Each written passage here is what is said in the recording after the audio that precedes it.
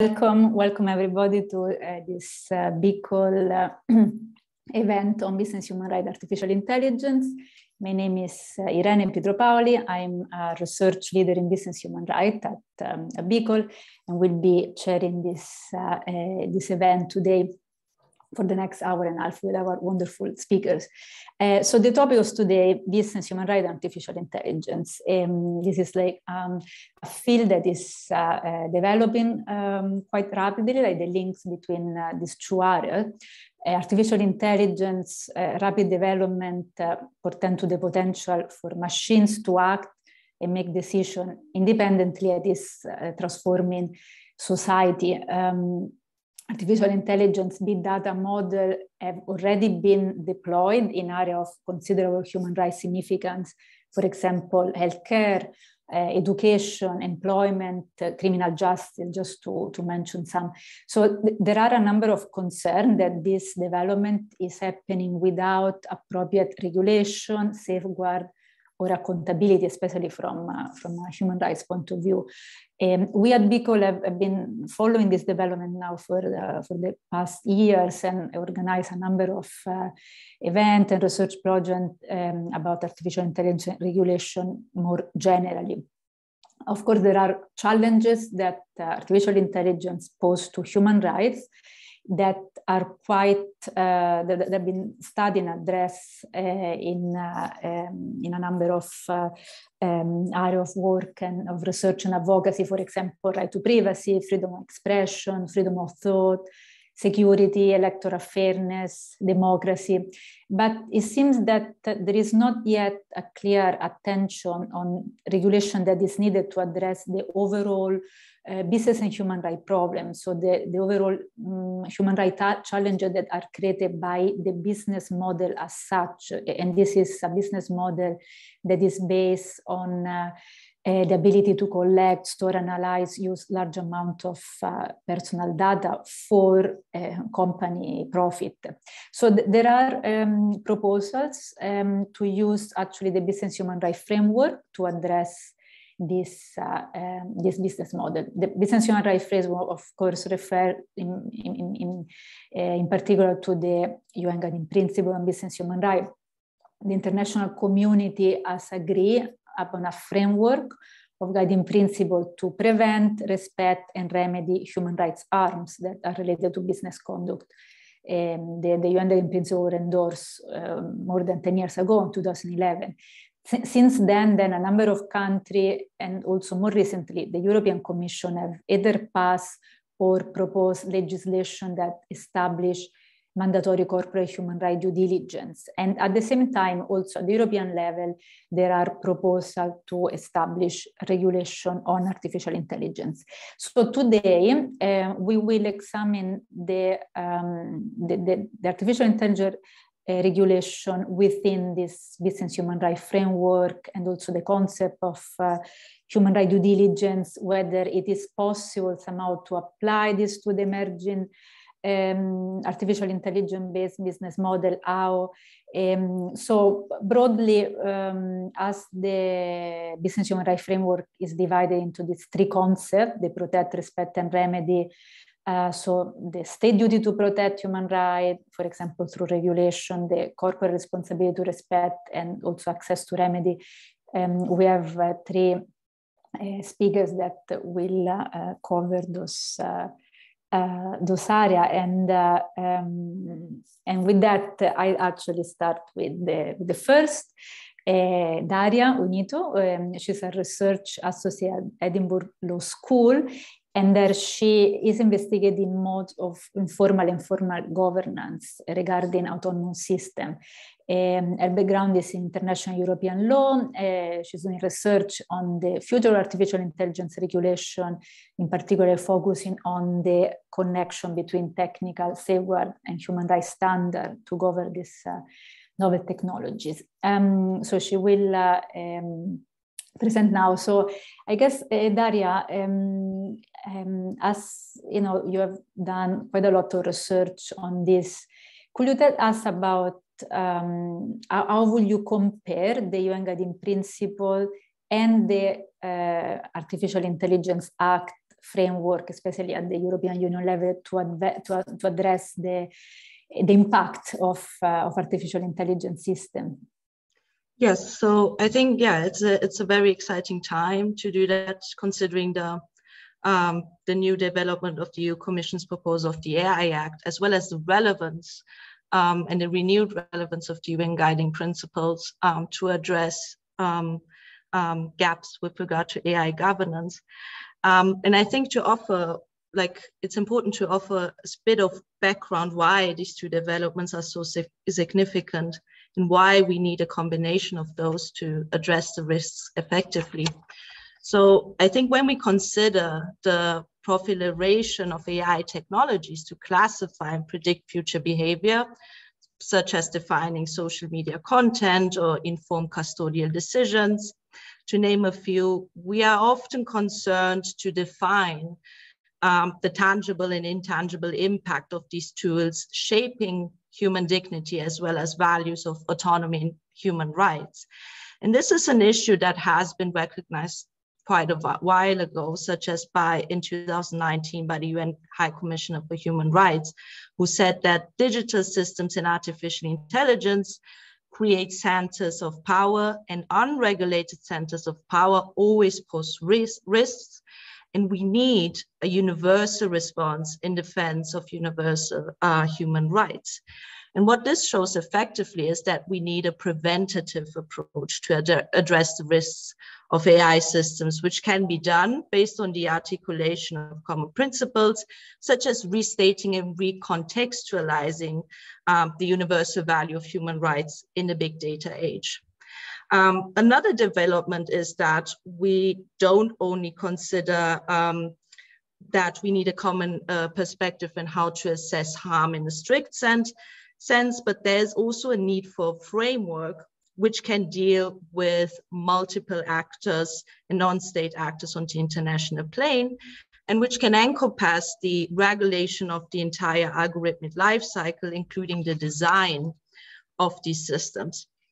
And here we see a huge proliferation of approaches how this can be done in practice, such as technical standards, ethical standards, as well as soft law approaches, many of which were initially initiated by tech companies themselves.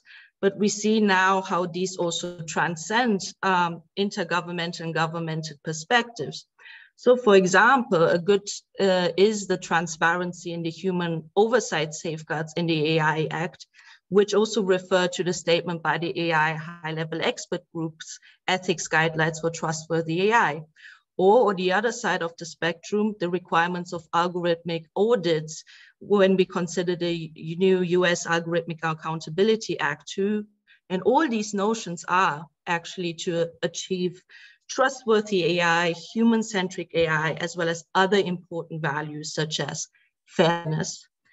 So, an important consequence, what I mentioned, is that what I intend to highlight is that we intend to focus more on the interactive experience of AI now to strengthen human rights values. And we are not only concerned anymore with the strict automation of AI to achieve certain tasks, but how does it relate to the user? So recognizing this contextual outlook, we can make some general points about the EU Commission's proposal for the AI Act and the UN guiding principles. So focusing on the AI Act, that is argued to illustrate one of the most influential regulatory steps internationally. And a contextual perspective shows that it's intended to provide safe and secure products certified for the EU market.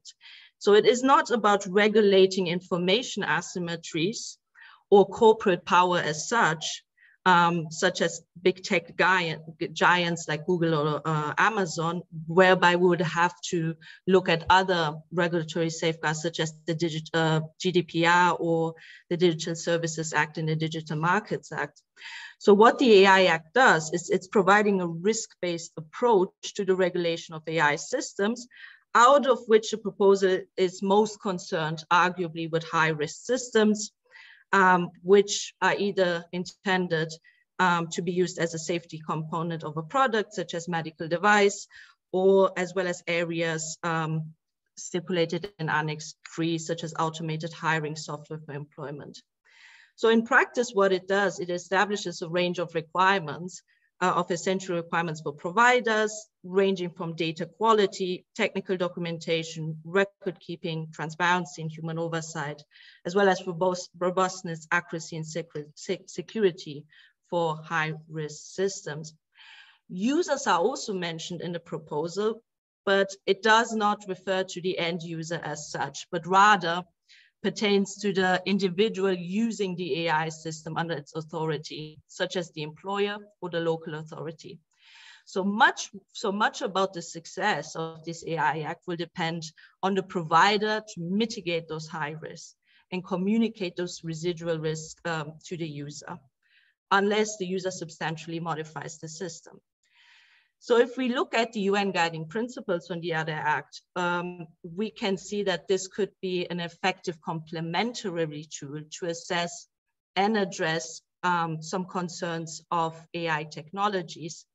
So what is the role of the UN guiding principles? It can it can provide a holistic approach to channel the performance of state obligations under the framework, and the state is also required to protect individuals from harm by third parties, including corporations. And in Principle 15 also establishes that business enterprises themselves respect human rights by undertaking ongoing human rights diligence and to address actual and potential impacts of human rights. So what it does, it establishes a holistic framework and articulating certain norms and expectations for states and businesses, and which can apply to the full life cycle of algorithmic systems. I guess an important development in this direction is that there are also calls to make certain to establish a mandatory due diligence obligation. So in this respect, there are documents by the Big Data and Society and the European Center for Not-Profit in Law, as well as the Councils of Europe's Ad Hoc Committee on AI. They highlight that we need a uniform model to assess those complementary responsibilities.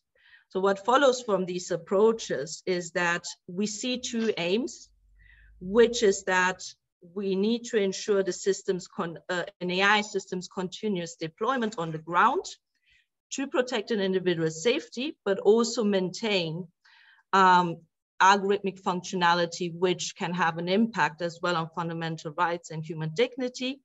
But also we need the alignment, AI technologies alignment to values of accountability and responsibility, which to a certain extent or certainly entails the rights-based approach to AI governance. And future calls and efforts need to consider to bring these two values together in order to safeguard innovation, but also to provide the appropriate means of legal certainty. Thank you. Daria, thank you very much. That's so interesting. Definitely, it's so important to look at this alignment between this regulation that are developing at the moment seem still quite independently in the area of business human rights and artificial intelligence. And in particular, I have just like a follow-up question also just for the audience. Any question that you have, please use the question and answer box, and like the last 20 minutes, half an hour of this event will dedicate it to answer those. But I was just wondering if you can maybe explain a bit more how you think that human rights due diligence can address some issues within the Artificial Intelligence Act, and in particular, whether you think that the concept of human rights due diligence can help to specify what harm of AI technology means. I think one important, I'm going to speak less this time. So one important aspect is that it would apply irrespective of the technology. So it would require a proactive assessment of all possible harms, where it has not exhaustive, but it's an important obligation to consider conduct, as well, not only the system's intended use and performance specifications. So that is an important gap of the AI Act, that a lot of requirements are put on the provider and with regard to the system's intended use. In addition, it also considers the aspect of impact on the individual. So there needs to be a much more consideration on how these tools affect the individual as well as key vulnerable groups, which has been also mentioned in UN documents, that it requires specific engagement with key vulnerable groups. So this kind of the rights-based approach can inform ex ante control, but also post-market assessments through engaging with user perspectives and individual perspectives. And because it's an iterative process and a continuous process, it can inform quite well the in alignment with the AI Act. Yeah. Thank you, Daria. I have some other question for you, but we'll go back to that in a bit. But just want to give now space to our next speaker, Gayatri Kanadai, and she's actually joined us today from Mauritius. So she's the head of technology and human rights, a Business Human Rights Resource Center. She had just joined the Resource Center in February this year. But Gayatri is a lawyer with a background in international law and human rights, also the international human rights regional system. Before joining the Business Human Rights Resource Center, she worked with national and regional human rights group. She was based in India until recently, been focusing on especially freedom of expression. So she was also actually the Asia Pacific, Asia Policy Regional Coordinator at the Association for Progressive Communication, where her focus was on digital rights and policy in Asia, with emphasis on freedom of expression, religion, freedom of assembly and association on the internet. So she has like vast experience of that. But today, as I mentioned, we are now moving to like the second pillar of the business human rights framework, which is more the actual responsibility of company. So Gayatri, tell us please about the human rights responsibility of companies that are developing and deploying artificial intelligence systems. Thank you. But first, I just must say that I'm having a little bit of a tech issue, so I'm sorry if my audio or video doesn't quite keep up. Thank you for organizing this discussion. It's been fantastic to listen to Daria on the AI Act and the applicability of the UN guiding principles to AIs. This is a critical conversation, given the standard-setting role played by Europe. The UNGPs, as was pointed out, are a good and reliable framework to assess and guide the development, deployment, and governance of AI. It is important that AI and the businesses or other entities that are developing them are guided by international norms.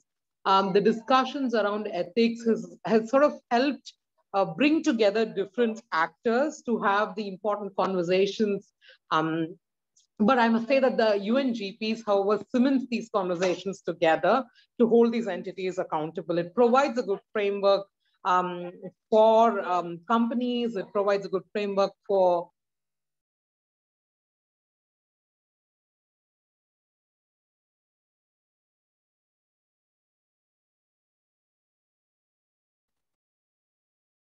Gayatri, I think we lost your audio. I think you are you may have muted yourself. Yeah, sorry, it's okay. I just had to fix my yeah, no worries. For a second.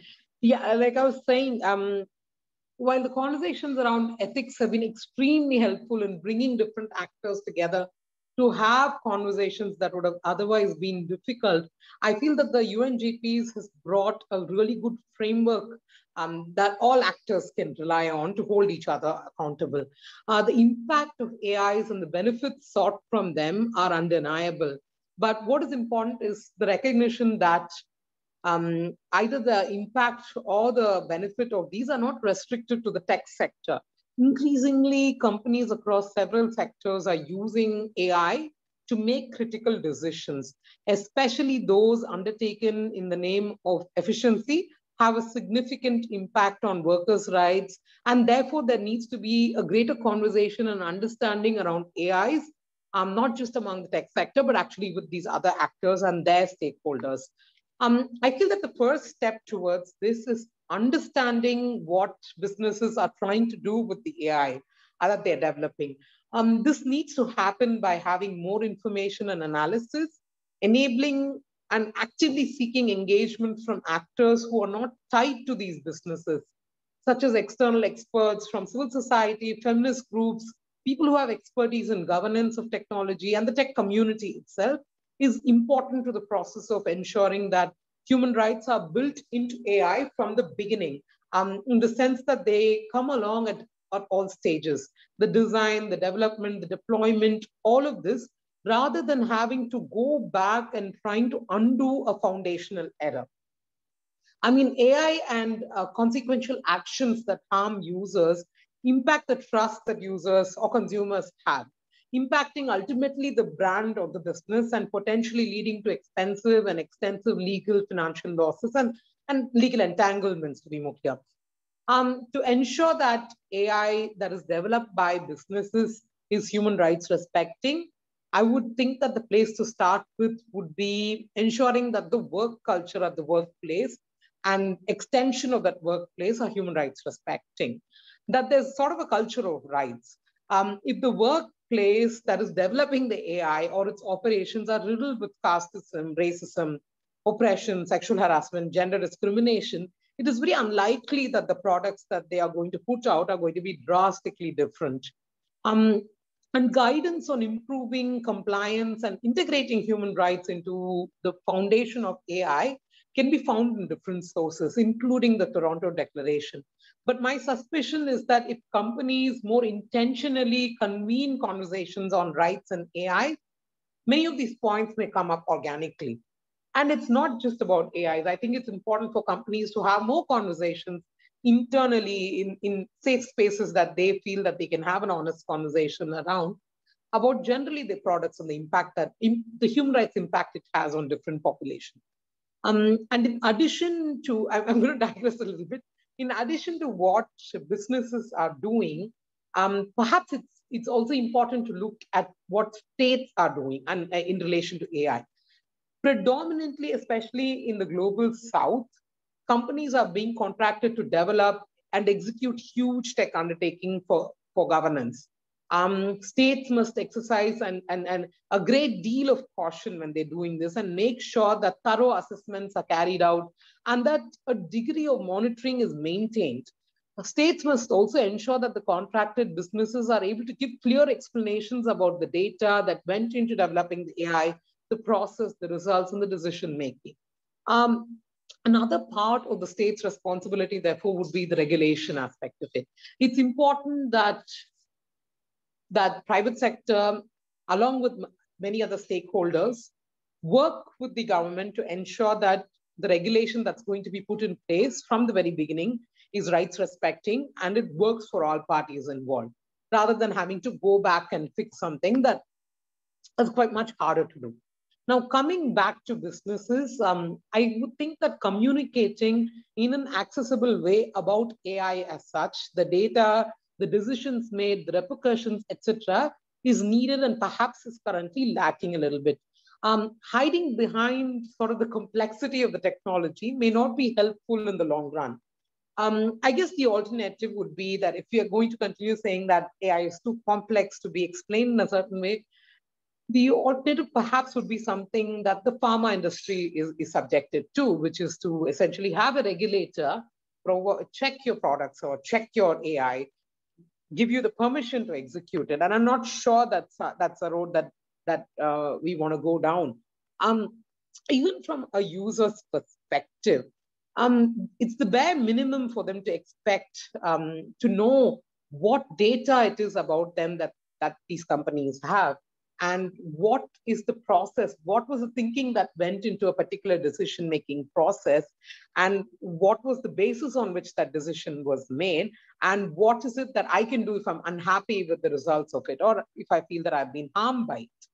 But to do this kind of communication, businesses need to first, or rather I would say it's imperative that the businesses conduct a well-designed and executed human rights due diligence with the participation of stakeholders, and I mean stakeholders beyond what would be obvious, in an open and participatory manner. In addition to due diligence by the businesses themselves, it's also important that other ecosystems that are connected to these businesses also do their own analysis. For instance, it's important that investors in companies start doing their own assessments to understand and be informed about the impact that the businesses that they're investing in have. Well, these investors and their analysis can, of course, draw from the human rights due diligence conducted by these businesses. Recently, the Business and Human Rights Resource Center published a guide that focused on navigating the surveillance ecosystem for investors. The fundamental framework of this guide can well be extended to AI, and I've shared the link with Irene, and I'm happy to share the link again in chat. I think that the foundational framework of this guide can also be extended to AI, and if there is interest in exploring the possibility of doing that, I will be more than happy to meet with you and discuss this further. Another important aspect that I referred to earlier is participation. One of the key focus of the Resource Center is accountability of businesses and advocacy around this. We do this by communicating with businesses about allegations of human rights violations. We would like to continue seeing more responses from the tech sector, especially the larger players, whom national and other civil society actors have sometimes found it to be a challenge in terms of getting the responses or communication. Ensuring that remedy is available, that the businesses are willing to address harm, and if necessary, stop or halt the AI that has been deployed on account of this harm or violation is critical. However, I would like to close with one particular issue for us to bear in mind. Businesses that are developing AI currently are doing so at a time when a significant population of the world remains unconnected to the digital world, to the internet. So therefore, the AI, the data that they are basing the AI on, be it data-based machine learning or deep learning, this is happening without the participation of a significant population, without the participation of the unconnected. When the unconnected do make it over, it may well be that the decisions that are being made for them would have been based on things that have nothing to do with their realities, without taking their realities into account. And that is something that is scary, and businesses should definitely bear in mind. Thank you, Gade. This is again really fascinating, especially like having like your insight of actually what's happening in the global south, and this point, of course, about like development happening so quickly, but without taking account really such a large part of population.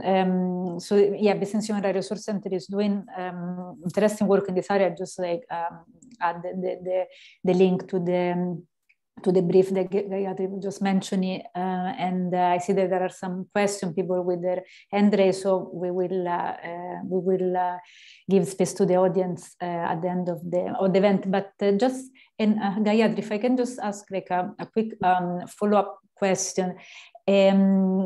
Maybe you can tell us a bit more also, based on your experience and the work of the Resource Center, what do you think are really like the concrete steps that business can take in this area? No, thanks, Irene. I think, the steps that the businesses should take would, of course, depend on what stage they are in terms of the AI development. But what would be helpful is to provide a set of questions that, like an initial set of questions for companies to think about, businesses to think about. for them to ask themselves whether there is a clear understanding of what the human rights-based approach is, at least among the people who are closely involved in the development and deployment of the AI. Is it rights respecting by design? What are the rights that are sought to be furthered by the development of this AI, or parts of it at least? And are some of the rights negatively impacted by this AI? Who are the groups that will benefit from this AI, and who will be left behind, and who's going to be negatively impacted? At least having that understanding of that. I mean, it's not black and white, but at least having a broad understanding of that.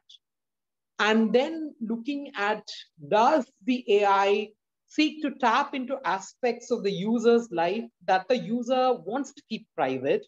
Does it seek to manipulate or influence their independent thinking? Do those who are negatively impacted by this AI have the ability and access to remedy? Is it clear to them that there is a mechanism and a process to access the remedy? Beyond the evident rights, are there other rights that they should be thinking about? For instance, are they thinking about environmental impact of the AI and the company's operations? Positive, whether there's a positive impact of the AI on the environment. Similarly, on the right to benefit from scientific development, whether their business model, does it make it less possible for users to be able to benefit from scientific development? And last would be, does the intended user understand what decision was made, why, and how? I mean, just answering some of these basic questions will perhaps help them decide what steps is it that they need to take. Interesting. Hopefully business, if there are also some in the audience, can really take this as a guidance, and there's probably need for more guidance actually on this point. But we'll go back to some of this issue in a moment, but just now want to move to our third wonderful speaker, that is Sidem Chimri, and she's a lawyer and a business human rights advisor with actually quite a lot of expertise in other sectors as well, in the garment, textile, food, automobile industry. Just been working on a number of projects on that, but she's also the co-founder and chairperson of a new NGO called the Minerva Business Human Rights Association, that is the first Turkish NGO that has a central focus on business human rights. She's also been advising the UNICEF, UNDP, ILO on responsible business practice and human rights. And she also was the Turkey country lead at the Center for Child Rights and Business, where she coordinated the implementation of child labor related projects. So quite like a vast experience. And I think, Sidem, you can really maybe offer us some different point of view. In particular, do you think that artificial intelligence, since we often discuss just the negative impact, but do you think that there can be also some positive impacts in the issue of business human rights, for example, as the potential to increase supply chain transparency and enable greater corporate accountability? Thank you, Irene, and thanks for your invitation. It's a pleasure being here.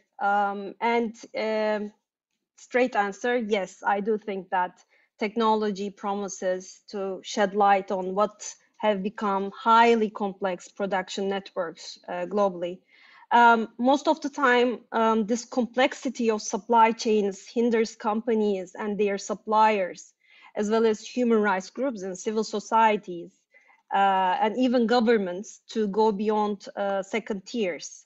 Many layers of the supply chains of labor-intensive industries are being left out, or the accurate way to put this is their subcontractors or sourcing agents usually limit the corporate oversight for human rights conditions in production areas, in garment workshops or on the farms. So this also prevents truthful supply chain mapping, because there is an opacity in terms of supply chain mapping. And therefore, it's difficult to conduct human rights risk assessments, which are indispensable steps of human rights due diligence.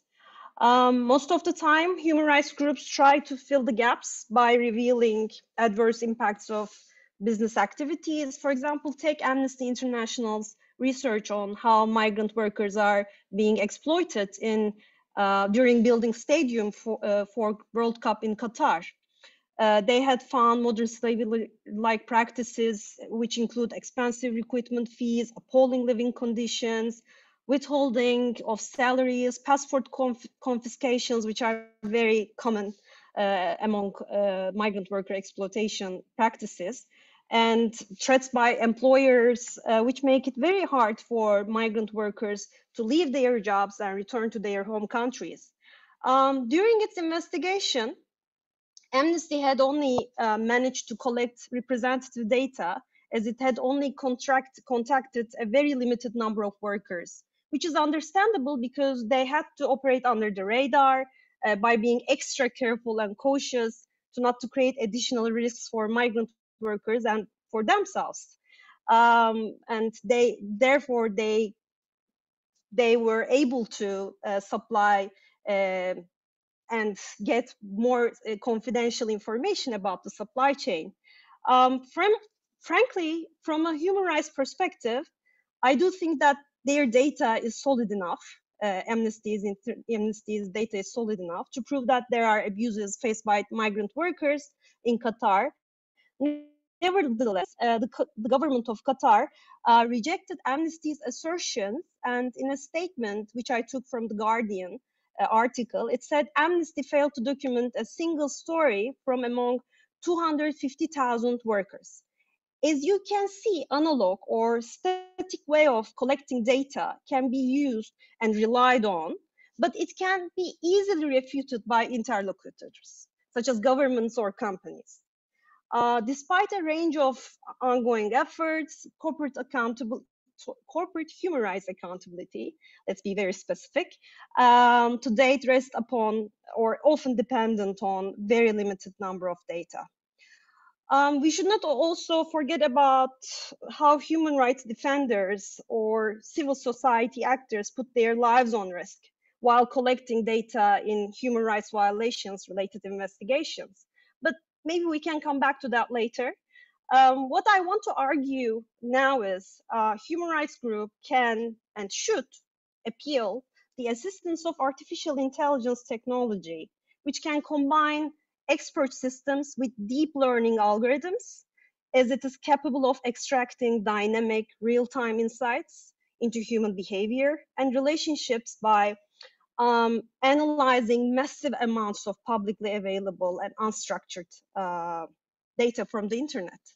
The AI technology can enable NGOs, human rights defenders, activists, and even companies themselves, provided that they are sincerely interested in seeing what's really going on their supply chains. And this technology can confirm and connect the dots in fragmentation of labor relations and supply chains. Therefore, the type of information that these technologies can generate will provide a foundation for enabling corporate accountability for human rights. So in short, I do think AI has the potential to increase supply chain transparency and enable corporate accountability, but algorithms required for this purpose is expensive, very expensive, and therefore they are not practically accessible by stakeholders. Appealing data analytics using big data applications necessitates considerable funding at the moment. Thank you, Tianzi. This is such such a point that is really not often addressed. So thanks a lot for sharing that. And I'm wondering actually if you can tell us a bit more what you think are the benefit of artificial intelligence technology, particularly for human rights defenders, as you mentioned that. I should start by recalling the report of working group on business and human rights submitted to UN Human Rights Council last year. I'm a bit, it's a bit confusing after COVID to remember the dates of reports and submission dates, but it was last year. And the report was focusing on human rights defenders and how they are increasingly facing reprisals for their efforts. And that those efforts are on the way to draw attention to negative business-related human rights impacts or human rights violations. I should also emphasize the latest data announced by the Resource Center. It was actually tweeted yesterday that the Resource Center had recorded 615 attacks against human rights defenders, raising concerns about business operation in 2021. This is very serious, disturbing, and scary. Also, as an NGO person, but we all agree on the fact that civil society actors and human rights defenders played a key role in the human rights due diligence process, in the remediation aspect of under the UN Guiding Principles of Human Rights, and all in all, in enabling companies to understand the concerns of affected stakeholders, such as local communities or workers in the lower tiers.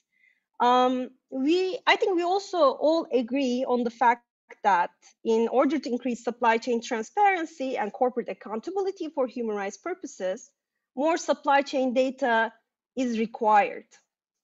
We should not only think about garment or its supply chain. Such data is needed for every sector, including the technology sector itself, right?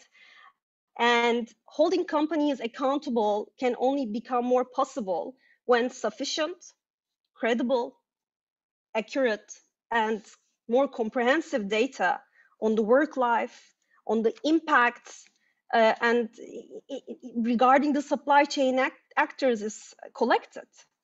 Civil society actors and human rights defenders can navigate better, inform better, monitor and track better, respond better, if they have the information that the AI technology can generate, provided that the privacy-related regulations and upcoming AI-related regulations are being complied with.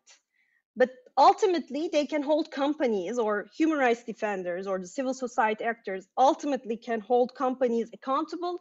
They can guide them by voicing the stakeholders' concerns in the invisible layers of the supply chains. And they will not be facing with reprisal risks. But as I have emphasized before, that these technologies are not affordable by the civil society actors at the moment.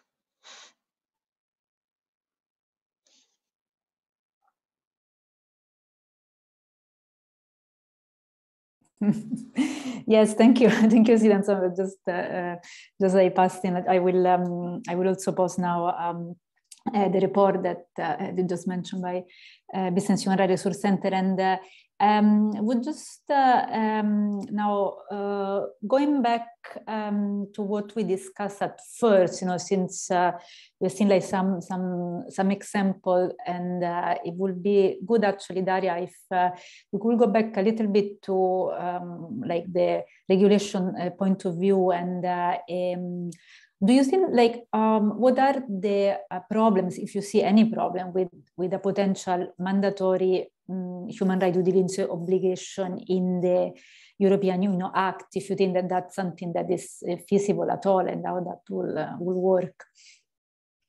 I think the main problem would be that, first of all, it is a methodology. So it's not a tool you can simply implement and take a broad brush approach and you eliminate all human rights violations. So it requires robust processes and specifications, which are context specific and may require also context specific solutions to the technology in question. So I think one so one issue would be to set down requirements for safeguards and process-based measures. So, for example, the European Council has said if even an AI system has been deployed by a public authority or a private entity, and there are certain adverse impacts, that technology should be stopped and taken out from the cycle. But to make it practicable in practice, there needs to be more specification in what does this requirement entail in technical documentation requirements. How does the user need to be informed about any potential risks?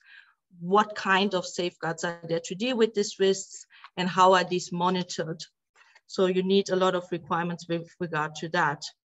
And with regard to the AI Act, you also need a scaling approach. So you need a nuanced scaling approach, and how do you apply these impact assessments to high risk systems, but also how do you decide on also prohibited practices, but also minimal risk systems.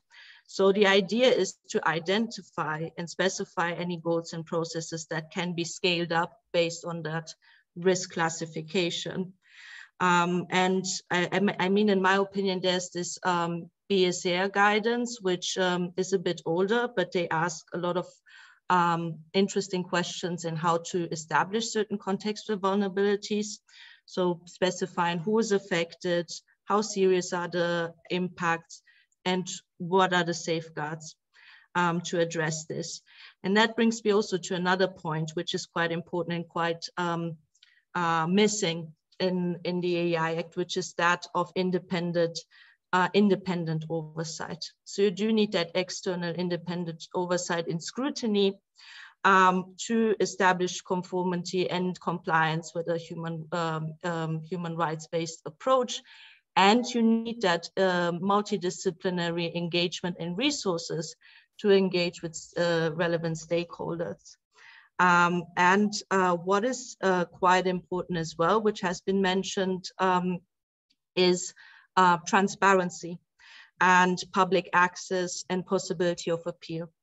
So I think what has been already mentioned a lot is that there is a lack of remedy and individual rights claiming within the AI Act. And especially if you want to continue further and respect fundamental rights and incorporate a human rights impact assessment, you need that avenue. And those impact assessments need to be transparent, so an individual can refer to these and use that also as evidence. That might be also quite interesting. So these are the points I think that need to be specified to make this approach future-proof, but also not watered down and too flexible for the future. Yeah. Yeah, I agree. Yeah, absolutely agree. Thank you very much, Daria. And actually, on something that you mentioned, the issue of independent oversight, I would like to go back to Gayatri, to her, from her. If you see, you know, what's your opinion on this reliance on corporate self-regulation, code of conduct, oversight bodies that we have seen, like a number of companies, of course, like Meta, Facebook, as just one example of having like kind of their own oversight bodies. Is that something that you see as a positive step, or do we need something else, something different? Well, I think definitely that's a positive step. It's a sign that that these companies are willing to take the steps that are needed to move towards a more human rights respecting digital ecosystem. But in my opinion, I feel that it's not really possible to escape regulation. And it's going to happen. Regulation is going to happen one way or another. So it's much better to have open and honest conversation about what's workable and what's not. So that we don't end up with a regulation that is essentially arbitrary, that governments can use when needed against parties that they want to use it against. So I don't think that these are mutually exclusive. These are sort of tracks that need to exist in parallel. Yeah, absolutely. Thank you. Thank you, Gayatri. And finally, I just want to ask an additional question to Sidam, and then we can open the floor to questions from the audience. But as also you were telling me that you also act as the national project manager at a project called like Giving Refugee a Voice. So that was funded by a foundation of a garment brand. So tell us a bit more about how you integrated an artificial intelligence technology in this project, and also if you can share some of your findings, that would be interesting. Sure. So let me start by our departure point. And it was the fact that there was very limited number of information that is available regarding the working conditions of Syrians and other refugees working in Turkey. By the way, we ran this project back in 2017, so it was 5 years ago. And during the project, we had identified that actually before the project that we had identified that the surveys that do exist cover a very small percentage of refugees, and were either topic focused or looking at the living conditions in a very, very broader terms. There has been no tool available to go beyond statistics, and some of the statistics were not reliable. And it was impossible to really hear the voices of the refugees. That's why we named, or the project is named as Giving Refugees a Voice. And so we brought the technology in use, and we managed to capture their voices in real time and over time. So we used a technology company's software to search and collect publicly available data on social networks such as Facebook, Twitter, etc. by going over publicly, I'm just saying publicly available social media posts of refugee workers, employers, and labor intermediaries.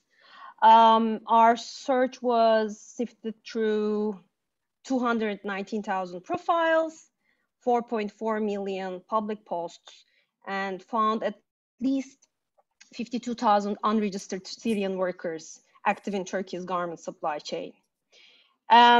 Actually, the project was able to collect data from unlimited span of time. As I said, we captured the voices in real time and over time, which is kind of groundbreaking, because we also know that some companies are using other digital tools such as apps or hotlines, and those digital tools are dependent on the workers or their stakeholders' response. But this was not the case, because we could, by using this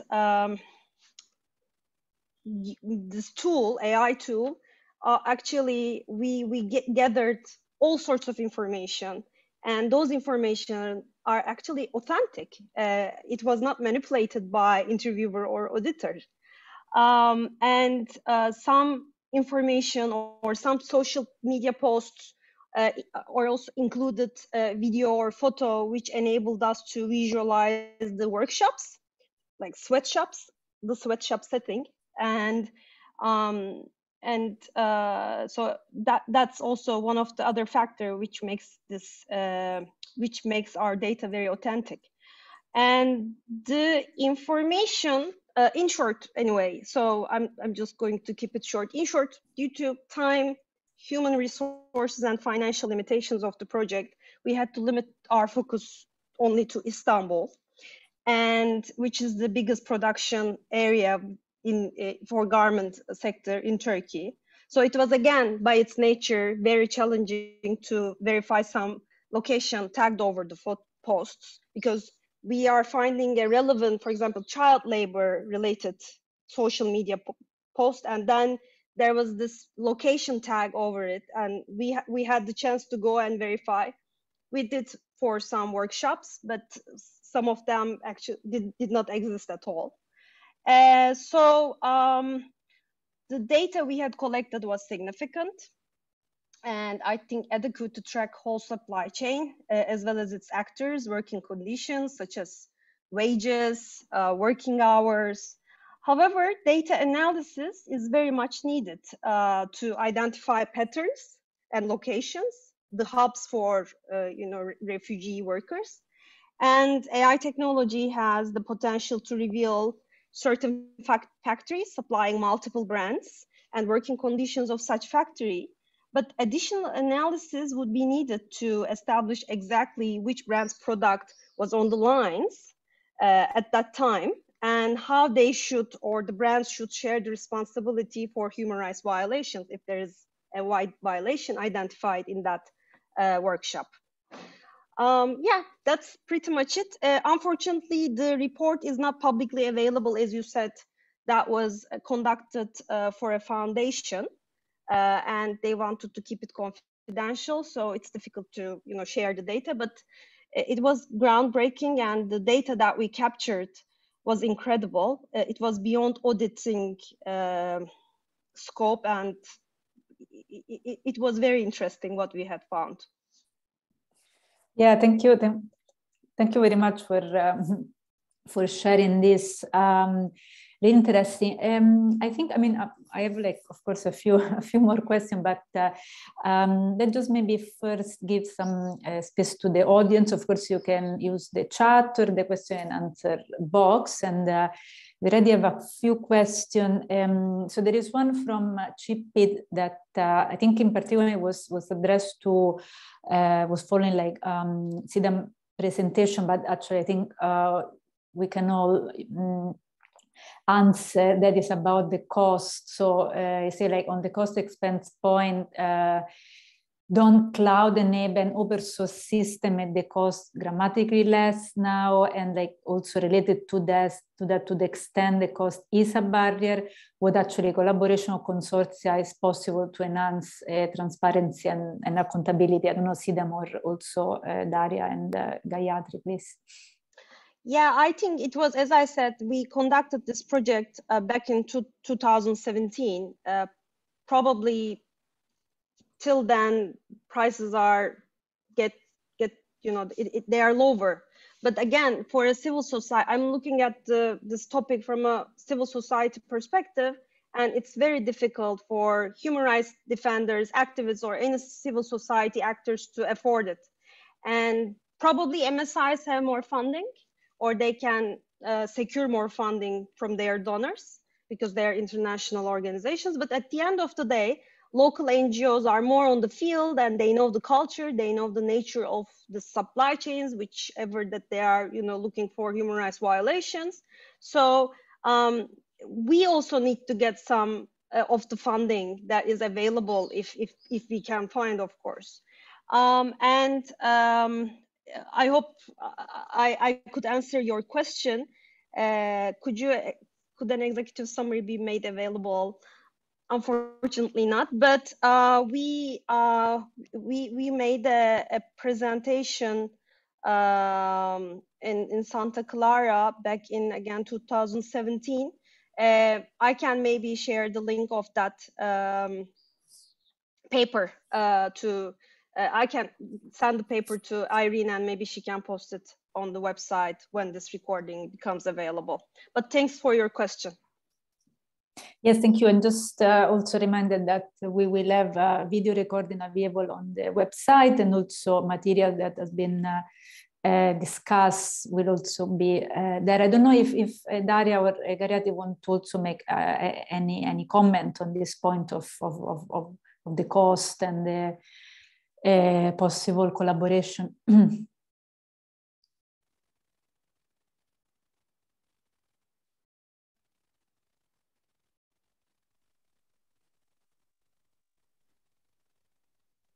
Yeah, I would rather focus on a question of human dignity, because the cost and that's exactly. So yeah, that's we have a question from Mike.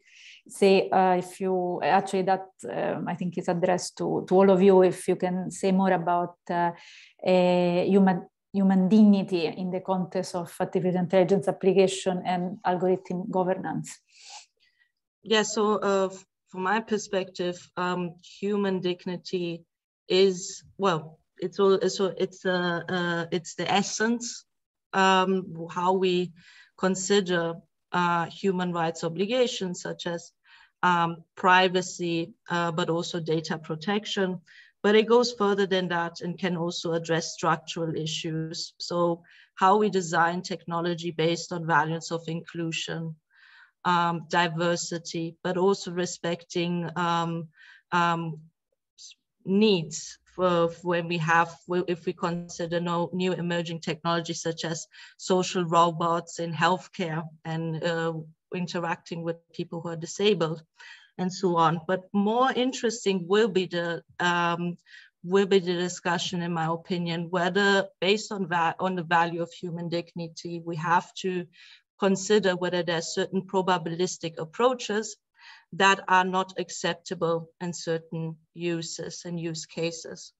And we had already a starting point of this discussion with regard to facial recognition software in public places by the police, that these should be completely banned by the act. But I'm also thinking about not necessarily banned, but how do we deal with certain safety critical systems such as AI, medical AI and healthcare? And what does it mean to maintain certain values of human dignity and autonomy when those systems operate on the ground? So that is still quite a discussion that is, it's starting, but it will be quite important to, in my opinion, to think about these questions in order to move on from seeing the system as a subject of performance and a system that is interacting with the user, such as a patient, and for example, giving diagnostic advice on treatments and diagnostics. So yes, that is my opinion on that. Yeah. Yeah, thank you, Darian. Gaia, do you want to add something on this? Yeah, sure. I think it's a really important question about talking about, when we say human rights, what are we talking about? How exactly does AI impact human rights? I think sometimes we just assume that we're all on the same page when we're talking about human rights and AI. So it's important that we go back and talk about those basics, because dignity is inherently at the center of human rights. Dignity, non-discrimination, choice, these are sort of foundational concepts that define human rights. Therefore, it's not a question of dignity versus human rights. It's a part of each other. There is no way we can ensure dignity of people if their other rights are not guaranteed. Similarly, there's no question of guaranteeing human rights if dignity is not at the center of that discussion. Let's take, for instance, right? If a particular kind of AI is developed where darker skinned women or women who are not a particular size or do not fit the notion of how a particular woman should look, or how a particular person should look, right? What would then happen is that there would be delays in their data being validated, in them kind of being chosen for certain things, and as a result, they would be discriminated. And then another example would be those that are obviously connected to privacy, which is that there are parts of my life that I choose to keep private. When the AI is built to dig into those nodes of my life and pick out those sort of information about me, which I have not intentionally shared with the company for the purpose of further processing, what would happen is that, let's say, for example, my sexuality, which I may not have wanted to become a part of decisions being made on me. that is a violation of privacy. Then there are questions around right to education, right to access to different services. All of these can get affected if AI is not designed in a human rights compliant manner. Therefore, the discussion is about centering human rights, which in itself is centered around dignity. Thank you. It's so important to always keep that in mind. You know, the human right, the human dignity framework, because that's what we're talking about actually. And there is also a very relevant question from ECMA, as we discussed those sometimes two separate issues of the regulation that is developing in the artificial intelligence field and the one that is developing in the business human rights, in addition to legislation on mandatory corporate human rights due diligence. Of course, also we have negotiation underway for a treaty on business human rights. So ECMA is asking to all the speakers, do you think the legally binding treaty will change the situation, especially for the victims, given the fact that the treaty suggests an international funding for the victims? And will states like Turkey or Syria welcome the treaty? I mean, I can't. I can't offer. I think always an international treaty sounds like a good idea, but I don't think that it's a realistic avenue to have that political will to establish an international treaty, especially when we see the role of AI and to accelerate innovation. So that's also that's at least an important point in the AI Act, to have a robust framework, but to have that space so that it can compete with other markets, such as, like I would say, US and China. Whether that was successful or not is another issue. I don't want to speculate. There was an attempt, and now I have to find it where there was on the UN level to make a treaty on surveillance. I think there was, but like long time ago, and that failed because there was just not enough political will to do it. So in my opinion, well, like, yeah, I'm sorry if it's not a good answer, but I don't think that that's an avenue realistically that's going to happen in the next few years. Yeah, exactly. Political will is always the problem, no? And Gayatri and Sidam, you also want to comment on this point? No, I share Daria's assessment that a treaty takes a lot of work. It takes a lot of political will. And I don't know if it would ever happen or not happen. I don't want to predict what may or may not happen in the future. But what I would say is that perhaps our energies are better spent in ensuring that the existing tools that we have in international law are extended to applied, interpreted to apply to artificial intelligence and other technological developments. And there is enough documentation, there's enough documents, instruments, there are enough resolutions, and the UN human rights, the Bill of Human Rights itself provides a lot of guidance on what needs to and what shouldn't be happening.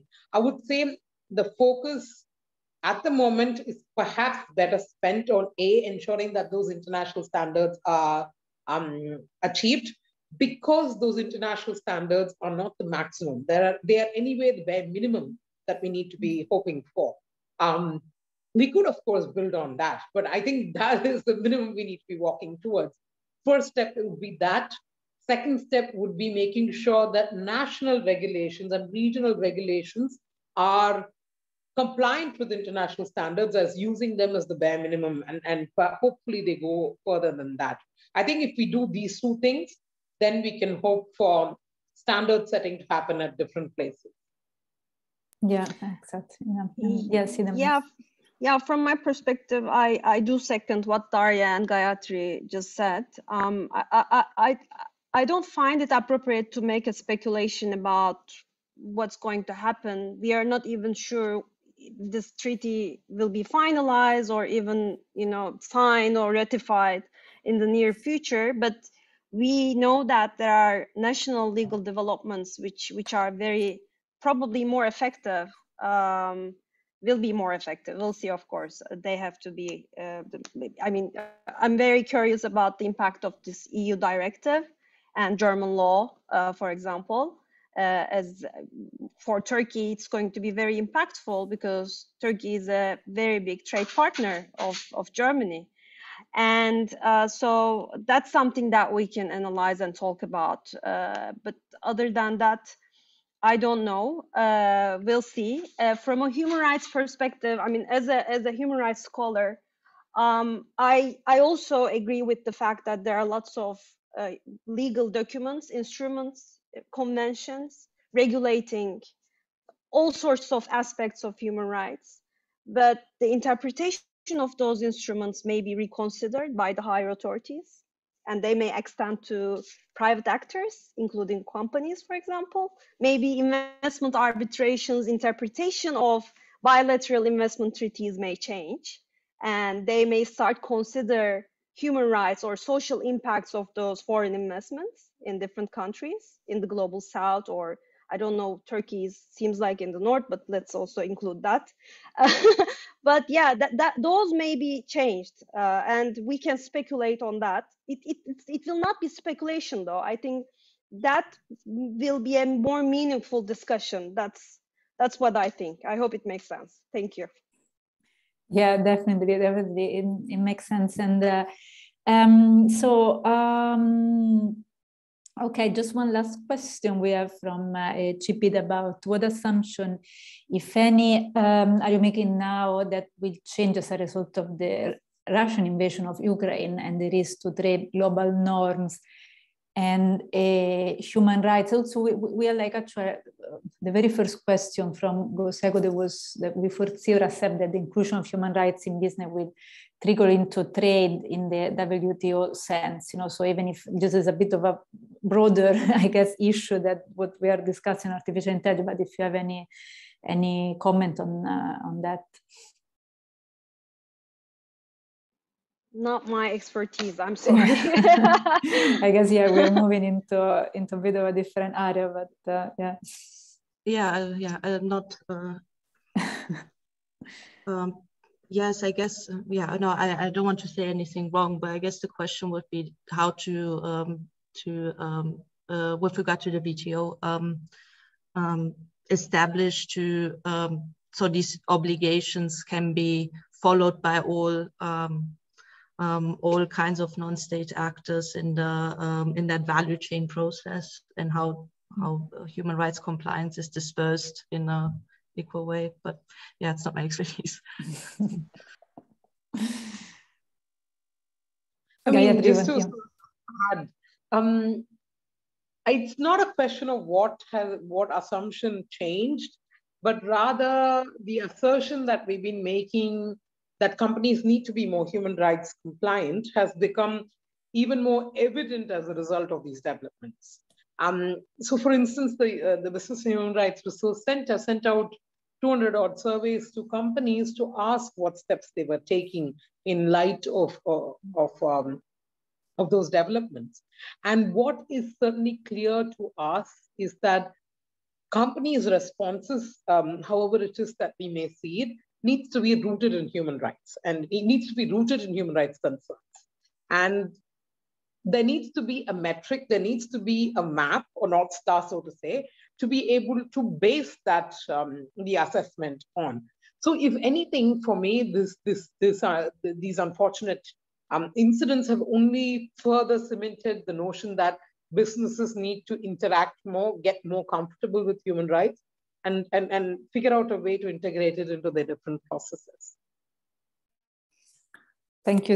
We have suggestion for like our next event on, but since we have I guess just like the last 10 minutes or so, I will just like to ask to all the speakers just an overall issue as a sort of like closing statement. So what do you think really today are the main challenges as well as the main opportunity if we apply a business human rights framework or the Council of Human Rights Due Diligence in the area of artificial intelligence regulation? I think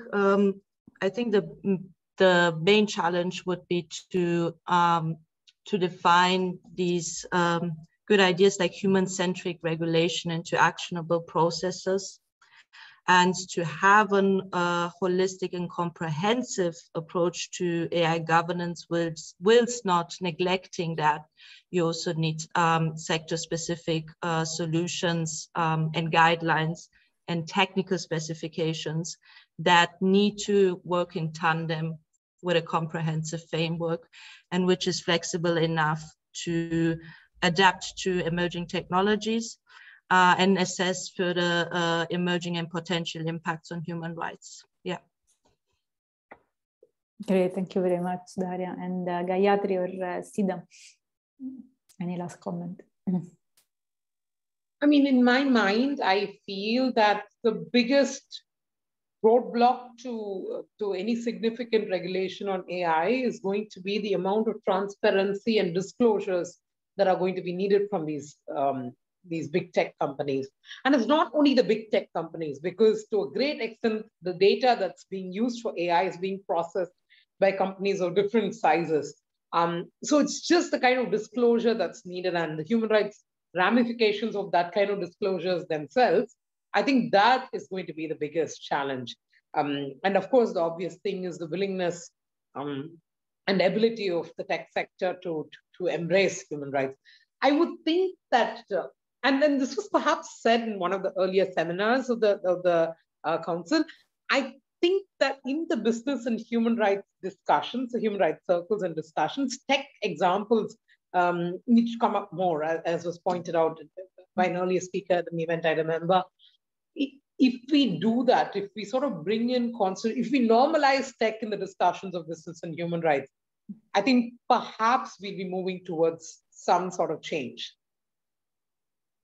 Yeah, absolutely. Thank you so much for that point. And Sidam, over to you. I agree. I totally agree with what Gayatri just said, that we have to normalize and make it more familiar for everyone, not for the global north, but for everyone needs to be aware. Not everyone, but at least majority of states or lawyers in those states should be aware of the business and human rights concepts, and including the companies and all other stakeholders. Because in Turkey, for example, people are not aware of this business and human rights discourse. It's very new, and they immediately think that, oh, ethical codes and social audits. But no, human rights due diligence is different. So our organization is trying to support companies and try being their critical ally in meeting their human rights obligations. But they have to first understand that they have a responsibility, which they do not really see at the moment. Coming back to the AI regulation, even though my presentation today was on a different point, but I explored some AI-related topics from a business and human rights perspective when I was writing my PhD thesis. And as a lawyer, some concepts are very difficult to illustrate.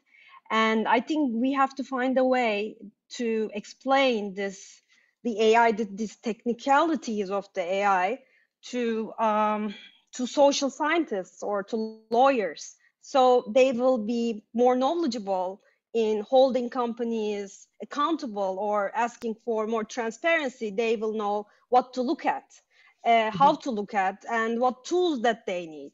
This is something that is still blurry for me. I read lots of books, even though they were all written in English, and majority of social scientists, they may not speak English, so we have to also make more accessible translations of those documents and courses. So that's some, you know, an insight from my own experience. Yes, I think, especially like multidisciplinary engagement to assess the quality of technical safeguards, because it's what is very fascinating is that that you need to consider a lot of viewpoints like lawyers, social scientists, human-computer interaction, and also computer scientists are working also more to consider values of autonomy and interactive experience. So that dialogue to assess that quality of technical safeguards. Also, when we also discuss data human rights impact assessments, it's becoming vital, yeah, for future governance. Yeah. Thank you very much. And I mean, there are so many interesting points here that I think that we will have probably like soon another event or some project following up. And so just like, again, we are closing now this event, like a huge thanks for, to Daria, Gayatri, Sidam, like, they're joining from different parts of the world, like different time zones. So it's been really so interesting, like a great pleasure. And of course, to everybody in the audience. For attending. Again, if you want to follow up anything, you can contact us at Beagle. Also will be like recording available on our website. And yes, with that, again, thank you all for your time today. Thanks for having us. Yeah. Thank you. Bye-bye. Bye. Bye.